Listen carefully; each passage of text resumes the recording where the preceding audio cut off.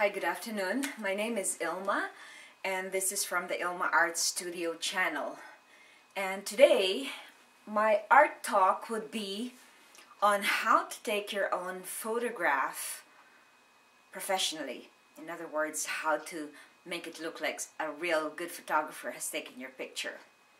Well, I'd like to show you, if you check my website at www.ilmaarts.com, this is the actual cover page on the website. So that's a picture of me, and I took that myself. And would you like to know how to do that? Because I'm sure you'll be, with the technology right now, you can always fix something that you took, but it's always good to know how to take a good photograph of your own self. I am fortunate that I have a background in theater as a stage manager and an actress as well. So more or less I could model for my own self. Like at first it was really hard to run around and be your own model and be the photographer yourself. But with practice I have learned how to do that on my own, because I was always frustrated that I always take nice pictures of everybody else, but I don't have a picture of my own. So I promised myself when I came to Orangeville, and with digital photography, you can do anything right now. What would you need to be able to take your own pictures nicely or professionally?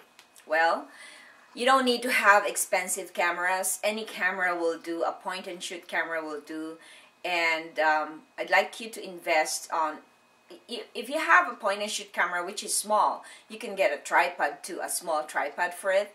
And actually I have a tripod that I got from the dollar store myself. So it's a $1.50 tripod, which works for my small point and shoot cameras. And it's very handy, so you don't have to really bring a big tripod and move it around. Now, you will see in this picture, at the beginning, you'll probably be having a hard time to compose, because you have to develop a certain memory, remembering.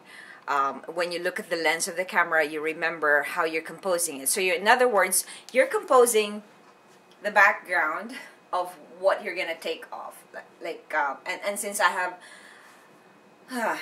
have a landscape photography experience, it's easy for me to apply the rule of thirds and putting the elements on it. And I've been talking to you about that earlier on how to put elements in your photograph.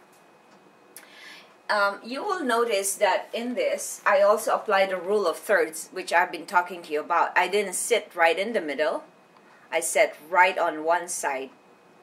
Actually, like, you can always move your camera around. If it's on a tripod, you can always move it around in such a way that you can compose a picture with applying the rule of the third. It will take a lot of experiments to do what you really want to do, but once you have a picture in your mind of what parts of your features you would like to you'd like to emphasize, you wouldn't want to take a picture of yourself and take the bad side of you. So you have to know what is your good side.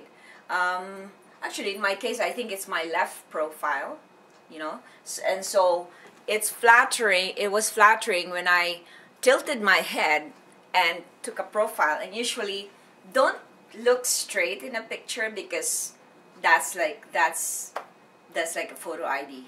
Like, when you take pictures for a government ID or anything, they want you to look straight. They don't want you to smile. But if you're taking your own picture, you can experiment and find out what features are bad, and then try to avoid putting emphasis on that feature. And also, lighting is important. The best way you take a good portrait is by the window, or or by the door, where there's natural light coming in. In fact, right now, This video is taken just by the window. I don't have any other extra light, but because it's noontime, then I have all the light coming in the window, so that works for me. So those are the things that you consider when you take your own self-portraits. And also, and another tip, what I did was to buy a small doll. You know, I think I bought 2 or 3 different kinds of doll. I had a baby doll, and I had, there's not much that you can buy today that is really life-size, because it would be nice if they're life-size, because sometimes I'm constrained with studying photography on my own. I don't have a model, and I don't want to pay somebody else to do that. So what I do is to try and experiment with dolls. And I got a doll with the black hair, with the dark hair, with the red hair, with blonde, and something that doesn't have hair, like a baby doesn't have hair. So and I experimented on that and see what the effect of my camera would be on my shoot, or my composition would be on these dolls. And through that, I learned how to play with lights, and I learned how to accentuate backgrounds based on what I see. Then when I do that, then I can actually apply that on myself. Like so it's a lot of experimentation and a lot of practice for you to be able to take good photographs of yourself.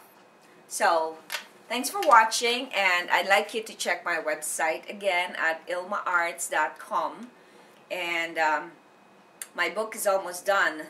My first book of Orangeville, which is entitled My Love Affair with Orangeville, will soon be out, hopefully by the middle of February.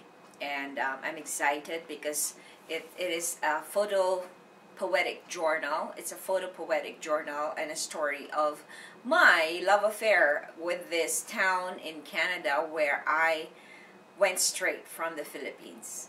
Thanks for watching, and have a great day.